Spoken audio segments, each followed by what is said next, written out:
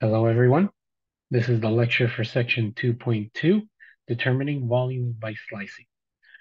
So one of the very first things that we're able to do now that we have sort of a basic understanding of what integration is, right, is finding volumes of really, really random, really, really complex shapes, okay? Um, there's going to be a couple methods that we're going to cover in this section.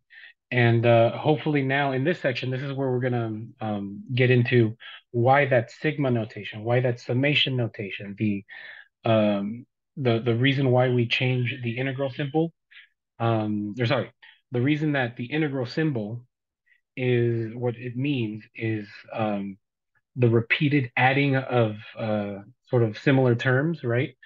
We're really going to see that sort of come to light here. It's actually going to be very necessary for us to sort of um, be able to see each and every part of that summation, and then after that, be able to turn it into the integral. Okay. So the first, uh, as a broad sort of method that we're going to go ahead and cover, is the slicing method. Okay, and this is by far, um, at least for now, the method that you guys are going to need to get comfortable with, the slicing method. So, as a broad sort of stroke into our study of volumes, right?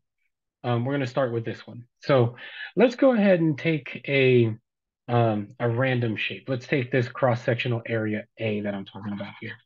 Okay. And let's say I wanted to find its volume, right? Let's say this thing extends a certain distance, like the picture below it, right? Let's say I wanted to find the volume of the dang thing, right? Okay. Um, we're gonna sort of pretend that this is just a slice. So pretend you have sort of like a loaf of bread, and it's this random, ugly, uggo shape that's right here, right? Pretend that's your loaf of, nasty bread, whatever, right? The way that we would usually find the volume of such a shape, right, is we would take the our loaf of bread and just slice it up, right? And we find the volume of each little slice, right? And then add up all of the slices all together. So to sort of explain what that is, right? Like I said, this is going to be our cross-sectional area. So this is going to be our area A, right? A slice is going to look like this. So this still has that same area, right? But now we're giving it a depth, right? You guys see that? It's going to be a depth. And we're going to call this depth delta X, right? So the idea, like I said, is we slice up our bread, right? And then add up all the mini slices, right? That's going to be our big volume, right? Okay. The exact same idea happens when we want to actually find the volume of anything, okay? At least with integrals, okay? So let's go ahead and pretend that we have let me go to shapes here. I'm going to go ahead and do a sort of a Y and an X. Okay. And what I'm going to do is this. Let me see. I'm going to move this over a little bit so that I can grab a second one. I'm going to go here and go out this way about, and then I'm going to grab the other end and go right about there and sort of drive it out this way. There we go. Something like that, right? So the idea is if we grab sort of each one of these slices, that's going to look like a 3D cross-sectional slice, like this right here, right? If we grab one of those, right? So I'm going to grab one of these slices. It's going to look like this, sort of, right? Yeah, something like that. And then there's a thickness, and there's another like this, right? So we have two things here. This is still the area A,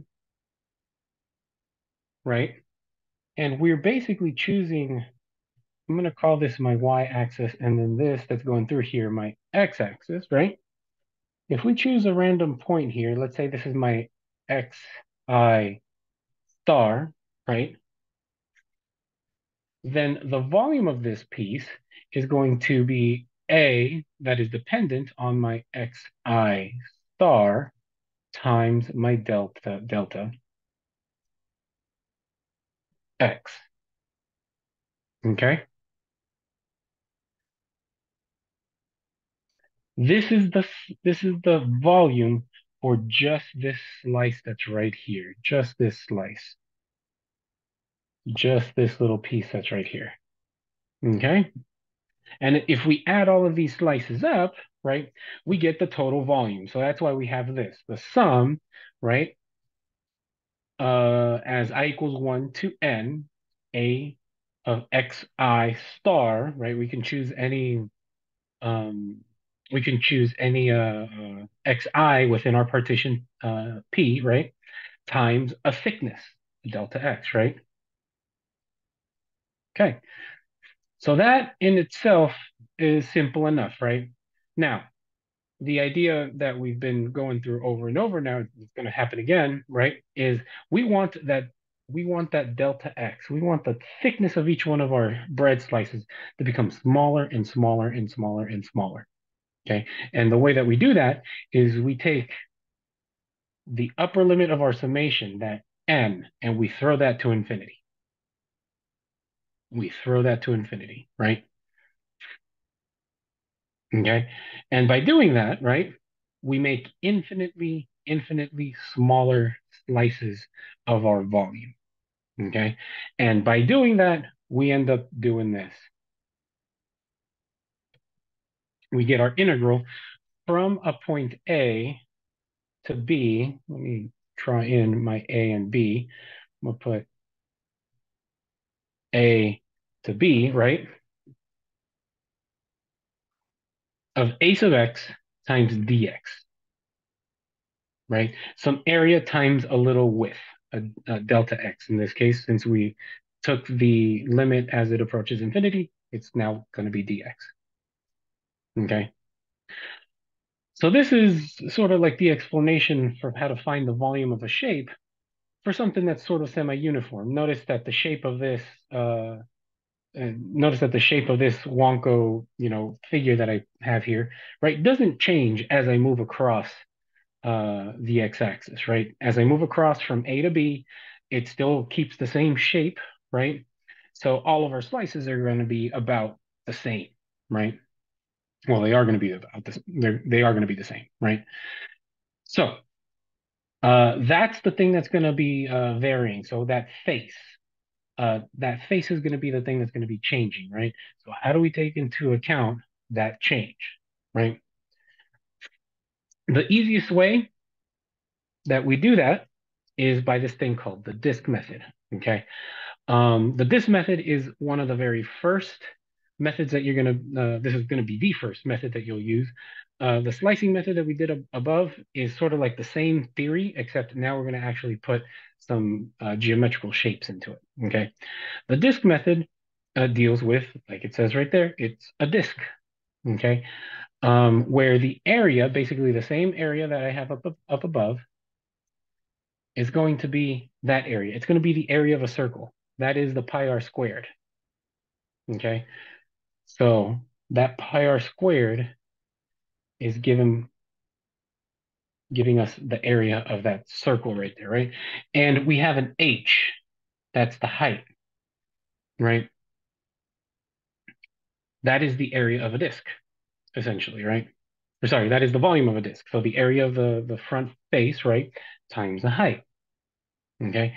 That ends up being the way that we developed the very first equation for solving for a volume, um, rotation about an x-axis given a non-negative continuous function.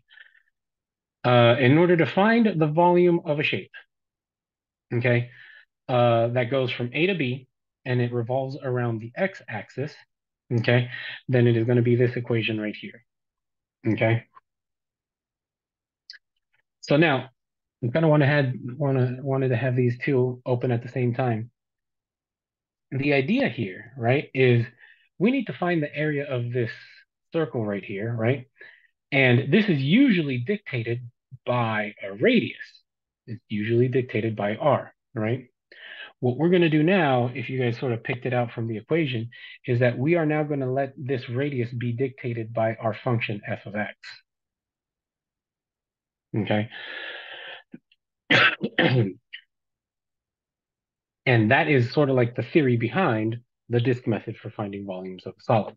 Okay. Let me go ahead and move down to the example so I can show you guys what this looks like. Okay. Let me blow out a little bit more. There we go. There we go. Okay. Find the volume of the solid of revolution generated by that. And I forgot something. So about the x-axis. So I'm going to grab this thing. I'm going to grab this shape. Okay. I've already given you the shape here. So that function is this one that's given right here between 0, 1, sorry, negative 1 comma 0. It's that strip right there. So, sorry, that baby in the background. Um, I need to revolve this around the x-axis. So this means I'm going to do this. I'm going to spin it that way. Okay.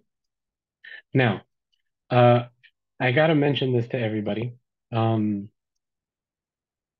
there is somehow, some way, you got to get comfortable with being able to at least picture the shape in your mind and suitably, sort of satisfactorily try to draw it. Okay. So try to draw this shape. Try to draw the shape. Okay. So I'm going to go ahead and try to do that right now so you guys can see what I'm talking about. So I'm going to put my, whoa, not that color. Uh, there we go. So I'm going to have my X, or that's going to be my Y axis. I'm going to have my X axis go straight across down the middle. Okay. So now I'm going to go ahead and draw. Here's my 0, 0. Here's my 0.5, negative 0.5. Here's my negative 1. Okay. And I'm going to go ahead and draw this shape as best as I can. It's not going to be exact, but it's going to be close enough. Something like that, right? Okay. Now, like I said, I want to draw this shape out as best I can. Um, I'm going to go like this. There we go. That looks much better. Okay. I want to revolve it around the x-axis. So this shape has to go this way, like this, sort of like that. Okay. So I'm going to go and, be conscious. This is just me sort of freehanding it. It doesn't have to be exact. I'm not going to 0.5. I'm not going to sort of knock points off. I do want to see an attempt though. Okay. I do want to see an attempt at graphing this or showing me what kind of shape you're playing around with. There we go. That's as close as I think I'm going to get it. Okay. And well, let me sort of provide some 3D-ness to it. So it's going to be looking like this. You guys really want to be sort of exact by it. Okay. It's just going to be sort of like a rounded out Hershey's Kiss. Let's put it that way. Okay. That's what it's going to look like. So we need to find the volume of this. Okay. I'm going to put them negative 0.5 back. I'm going to put the 0 back. So now, how do we find the shape? How to find the volume of this shape? Okay. So there's a reason why I want you guys to try at least at your very best to at least try to draw this out. It's because using the drawing, you can help yourself sort of gather your thoughts to how to do this integral. Okay. And the way that we're going to do it is, like I said, we're going to do a disk method. Okay. So I'm going to go ahead and grab a disk out. So I'm going to go ahead and choose out this disk right here. I'm going to do, there we are. There's my disk. Ooh, needed to round it out a little more. Let me get the negative 0.5 out of the way really quick. Oh, come on. Notice I'm not editing any of this out because I kind of want to show you guys like the time that it takes to do this.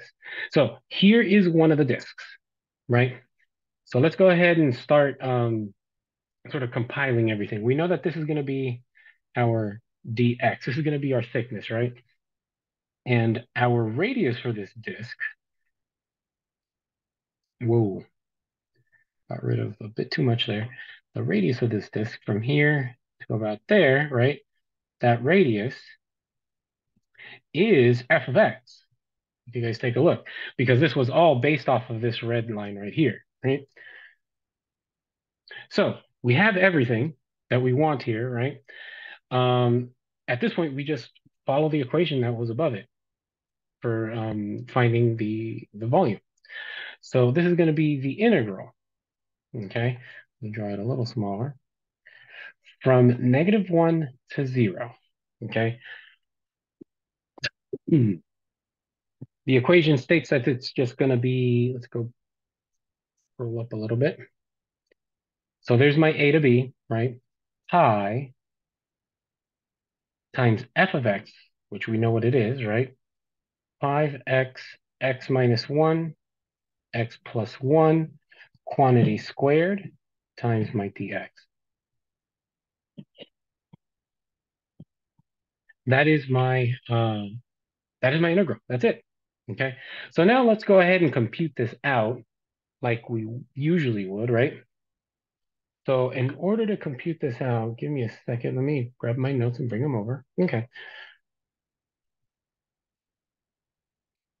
So to compute this out, right, I'm going to go ahead and start reducing some stuff. It's going to be the integral from -1 to 0, pi times 5x, x minus 1 times x plus 1. That's going to be x squared minus 1, all of that squared, dx, okay, equal to, if we multiply all of this stuff out, integral -1 to 0, pi 5x cubed minus 5x squared dx, okay? And now, notice that everything inside the, after the pi has a 5 in it, right? So I'm going to factor out the 5. And in order to factor it completely out, it's being squared, so I get to factor out 5 squared. So what all of this reduces to now is this right here, 25 pi times the integral, -1 to 0, uh, x cubed minus x squared, whoops, x cubed minus x quantity squared dx. Okay, and if you expand this out, you get the integral -1 to 0, x to the 6th minus 2x to the 4th, uh, plus x squared quantity dx. And that is something we can integrate now. Okay, so then all of this, let me go ahead and scroll down a little more, is equal to 25 pi times, now let's go ahead and integrate this, x to the 7th over 7 minus 2 times x to the 5th over 5 plus x cubed over 3, evaluated from -1 to 0. Okay. When we put 0 in, well, let's go ahead and do it. 25 pi. So I'm going to do the first one. I'm going to box this first. 0 minus 2 times 0 plus, whoops, not 3. Another 0, right? Minus -1/7 minus 2 times -1 over 5 plus 1/3.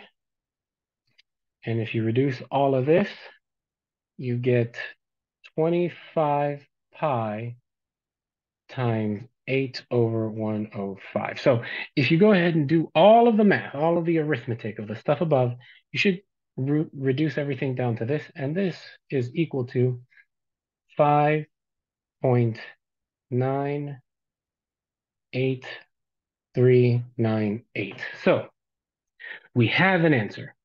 Okay, let me go ahead and move back to our calculator, our definite integral calculator. So we have an answer, and we knew the integral that we needed to solve to begin with, right?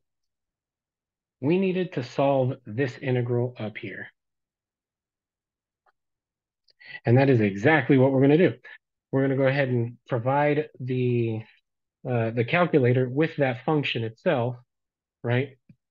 And hopefully what we get is our answer. So it's going to be pi times 5x, x minus 1, x plus 1 quantity squared. So now, if you guys take a look, the picture is definitely not the right picture, right? But this number hopefully is the right number. This answer that we get at the bottom is definitely the right answer. So we need it from -1 to 0. So right now it's going from -1 to 2. I'm going to grab my b value and drag it back to 0. There we are.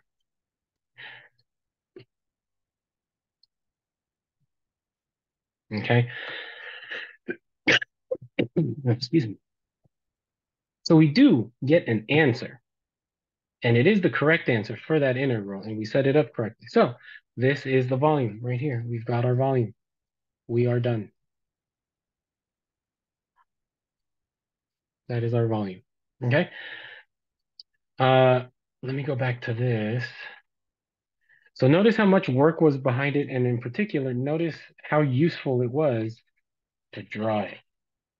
Okay. Make sure you provide some sort of drawing.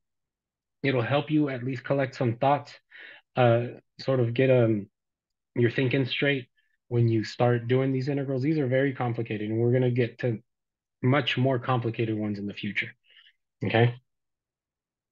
All right, that's it for this example. What's up now is quick checks. So just do the one that is assigned to your group, and double check your work before I go into your groups, so I can pick out an answer and put it in our notes. Okay.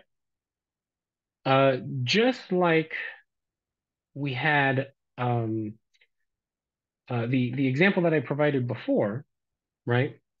Was done in sort of like the x direction, right? We were integrating based on the x, right?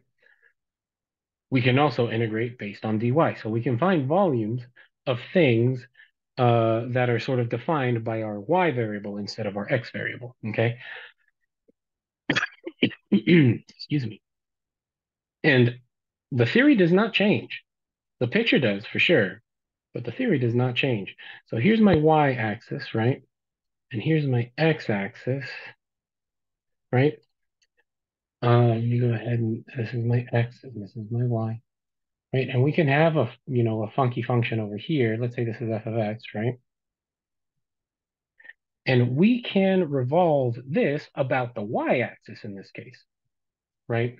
This is y-axis in this case. Whoops, typo. Okay, around the y-axis this time, right? So our shape is going to look sort of like the same over here. I'm going to try, right? And let me move it over a little bit more. I tried. The disk is going to be sort of, oh boy, you see how hard this is? I like telling people, Calc 2 is where you learn how to draw. There we go. I tried. Boom. Hopefully you guys are seeing what I'm trying to do.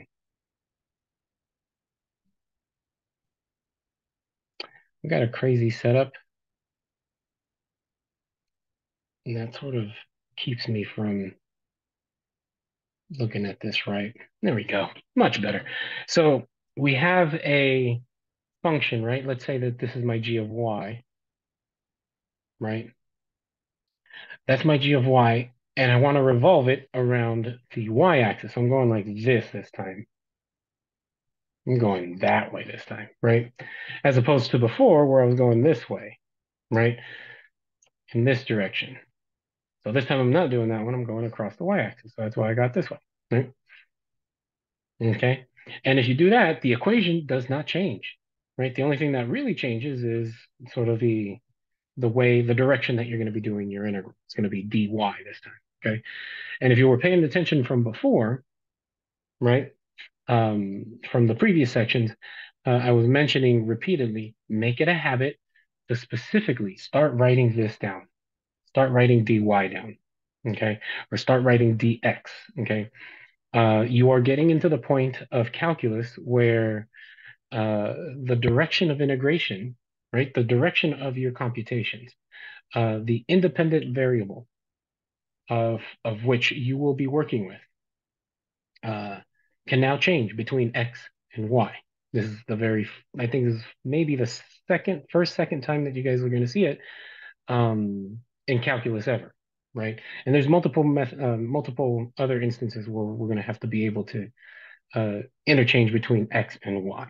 Okay, so get into the habit, if you haven't done so yet, get into the habit of writing the dy, writing dx. Okay. Okay. The next method I want to talk about, the washer method. Um, if any of you are mechanically savvy, if you've worked on anything that's got, metal bits, chances are you know what a washer is. And that's the idea behind the washer method. A washer is basically sort of like, think about it as a little disc, right? And it's got a little hole in it. That's it. Okay. Um, if any of you have worked on a vehicle, a car, a motor of some sort, you know what a washer is. Okay. Um, that's the next shape that we're going to be talking about. Okay. And the washer method tends to take care of shapes that have sort of a hole in it. And so that hole basically is defined by another function g of x. Okay. The same thing happens here. Okay. Suppose that you have two functions, an f of x and a g of x, right, that are non-negative, but f is always going to be bigger than g over ab. Okay. And let r denote the region bounded above by the graph f, below by the graph g, on the left by a, and on the right by b. Okay. Then the volume of the solid is given by this equation right here. Okay. Both of these are exactly the same sort of equation. The only difference really is, and I'll explain this in a second, is the f of x just becomes a big R and the g of x becomes a little r. That's it. I'll explain that in a second. Okay. Uh, Again, since we can do this over the x-axis, we can also do it over the y-axis. So let u, y, and vy be continuous functions, right? Such that uy is always bigger than vy. Okay. Let r denote the region that's bounded above and below by u and v. And then on the right and on the left by u and v, below by c and above by d. Okay. And the volume is still the same. Notice that the equation really doesn't change. The only thing that changes is the direction of our integration. We're doing it across the y-axis instead of across the x-axis. That is it. Okay. And the other equation that's below it, right? You guys see that's a big R minus little r, right? So now let me explain that. Now that we sort of understand that the equation, depending on the direction of our integration, doesn't change, right? Why the big R and the little r? Well, what people tend to remember is this: there's a big radius and a small radius. That is it. Okay. So let me show you guys what I'm talking about. I'm going to go ahead and draw both down here. Uh, this one I'm going to do with respect to the x, and this one I'm going to do with respect to the y.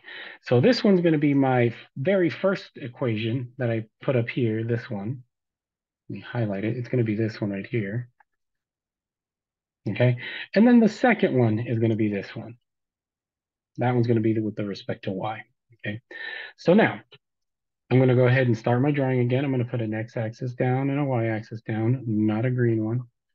Let me go ahead and change the color. There we go. I'm going to slap an x-axis down. I'm gonna move this over a little bit so I can give myself a little more room. There we go. Shape. There we go. Okay.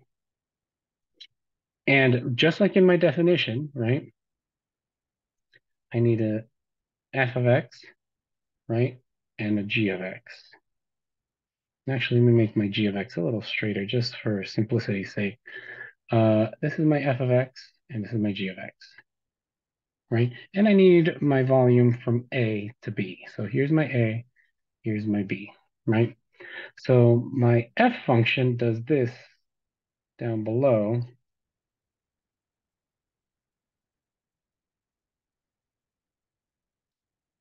Try it again.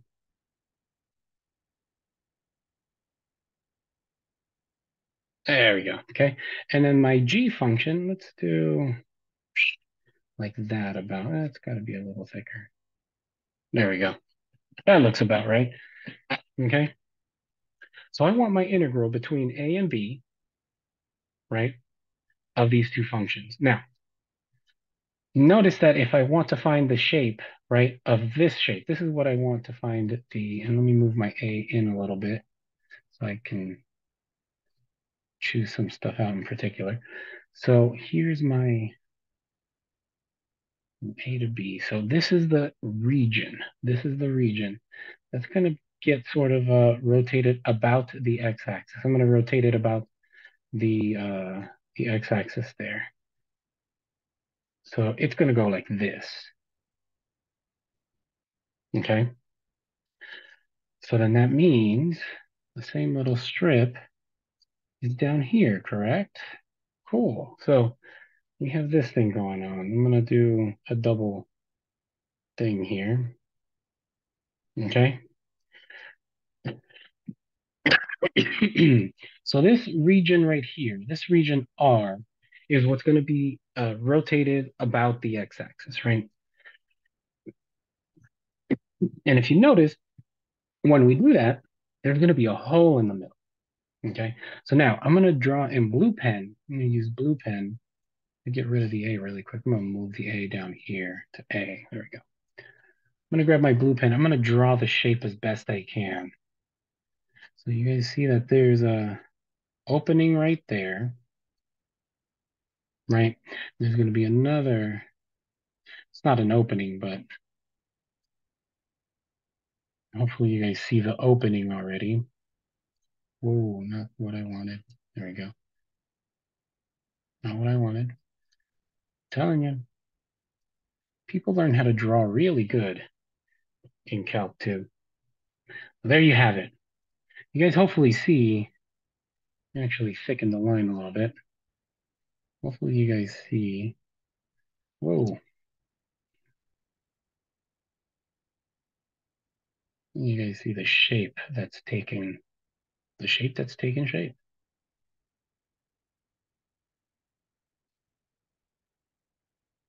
Okay. This shape runs across with that, and then down here,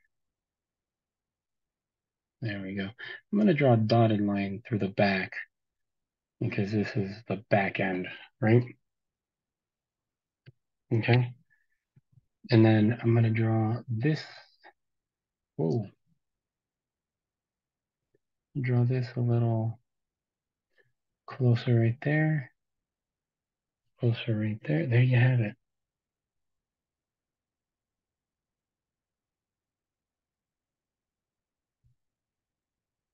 There is your shape. Okay. So notice that there is a hole through the middle. Okay. Notice that there is a hole through the middle. That hole we don't want, right? Now, let's go ahead and start talking washers now. Okay. If you notice, right, we have two radii, right? One radii is this one. right? And that one is governed by g of x, right? And now we have another radii that goes, I'm going to start it from the same spot, but that one goes all the way out to the outer edge, right? And that radii is governed by f of x, okay?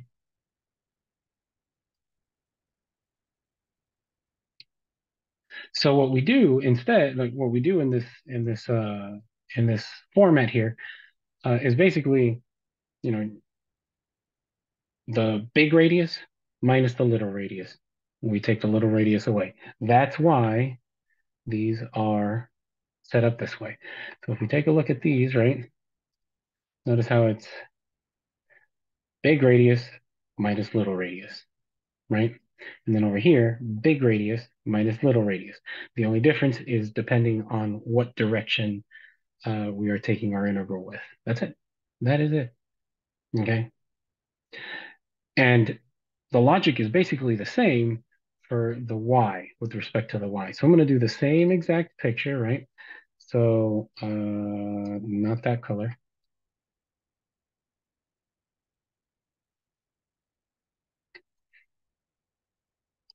Okay. And then let me get another one straight up and down. There we go. So then same idea, right? I'm going to have an f of x. Whoa, not do like the shape. And then I'm going to have a g of x, right? So, and I want from, let me use the letters that are there, from a c value to a d value, right? So my function is going to do something similar over here. So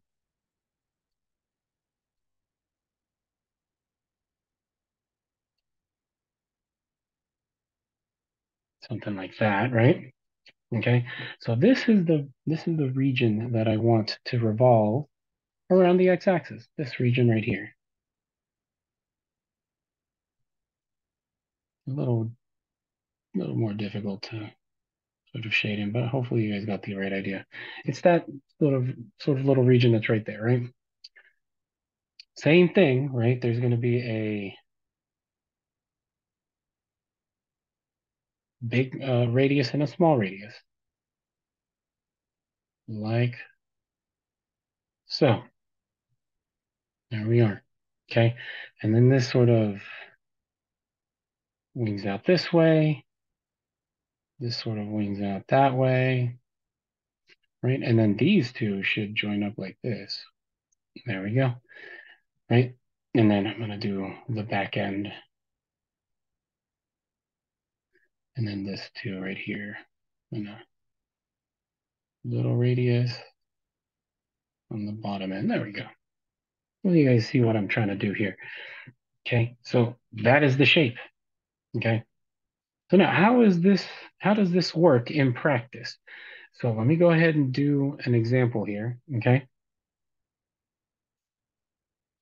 Suppose I had two graphs here, right? So my f of x is the square root, 1 over the square root of x plus 1. That is that red line down below, right? Okay. And the equation g of x equal 1 is that strip right there, right? So now I need the volume of this strip right here. I'm going to go ahead and cordon it off a little bit. It's going to be this right here because it's from 1 to 2, right? All of this. This is my shape. I want this to revolve over the x-axis. So I'm going to do this. I'm going to that way, that way. Okay. So I am going to go ahead and go to my shapes. I wanted it in black ink. There we go.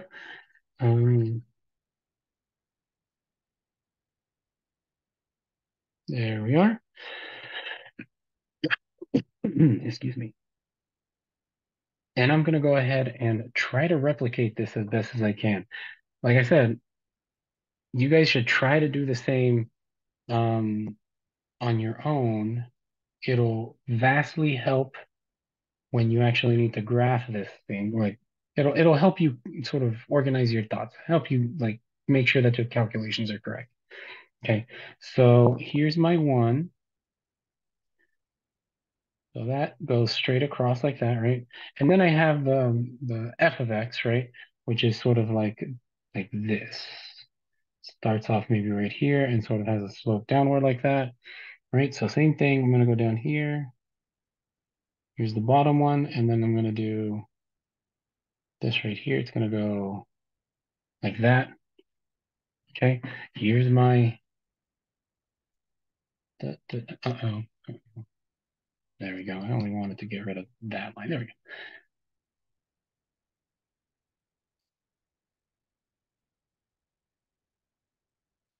Okay, this is the shape I want. This right here. Okay, so I'm gonna go ahead and try to draw it. So like I said, for all of you, try to draw the shape as best you can. Uh, I do expect you to at least attempt it. I don't expect perfection here, just like I'm not the best artist that you guys have all seen. But I do expect you all to try this out. Okay. Um, it'll like I said, it'll at least help you visualize what you're trying to compute there. Okay. And why did it do that?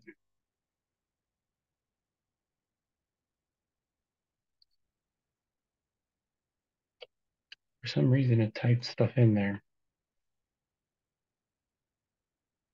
All right, we'll live with it. Let me try. Let me draw this thing back. Whoa. There we go. All right. I don't know why that EB is there. For some reason, let me see view, draw. There we go. Delete. Thank you. Okay, so we have our shape. We have our shape. Okay. So now we have to actually figure out how to compute this thing, right? The formula is already given, and it's exactly how you think it would be.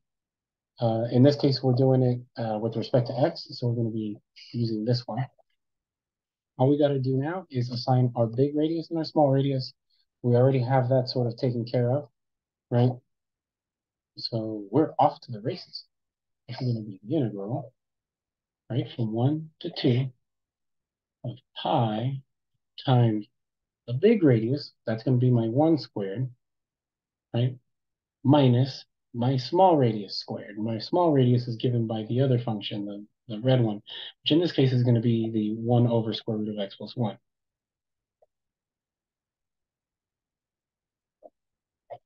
Quantity squared dx.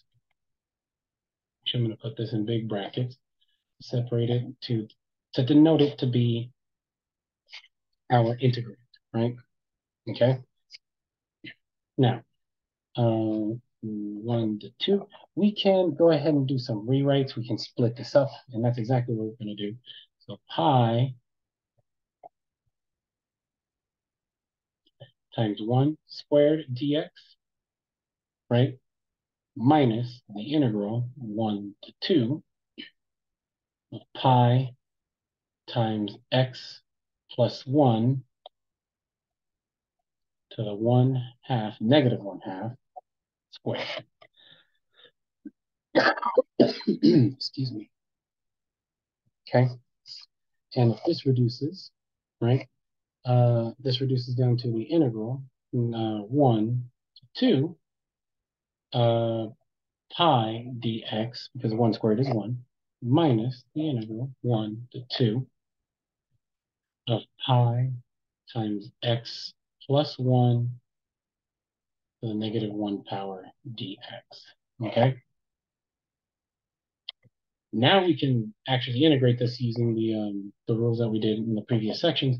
The integral of the very first thing, let me write this as 1, the integral of the very first thing is going to be pi times x from 1 to 2, right? Minus pi times the ln of x plus 1 evaluated at 1 to 2. So that second integral, this one right here, some of you guys might be thinking, how did he do that so fast? It is a u substitution, okay? I invite you all to double check it yourselves, and that will produce this right here, okay? Okay, so now when you actually compute these out, right, this is going to be, I'm going to do the very first one. I'm going to go ahead and get rid of these, the highlights. So that's going to be pi times 2 minus pi times 1, right? That's the first part, okay? Minus, here we go, pi times the ln of 3 minus pi times the ln of 2, okay? This all reduces down to pi minus pi ln of 3 over 2. If you use your pre-calculus rules, that's what all of this reduces down to, okay? And this is equal to pi times 1 minus the ln of 3 over 2. That's just basic factorization. And the final answer here is going to be 1.86778.